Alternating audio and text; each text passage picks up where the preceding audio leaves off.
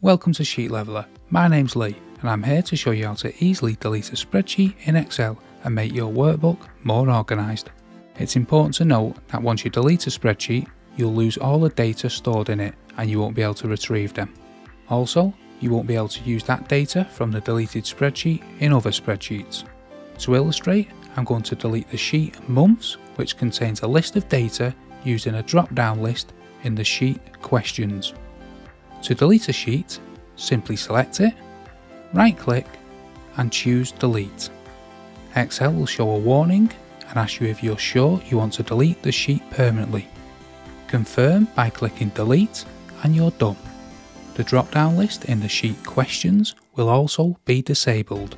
If you need more help inserting, renaming, hiding or unhiding spreadsheets, have a look at more video tutorials by Sheet Leveler. If you found this tutorial helpful, give us a like and subscribe to learn how to excel like a boss. Thanks for watching and I'll see you in the next video.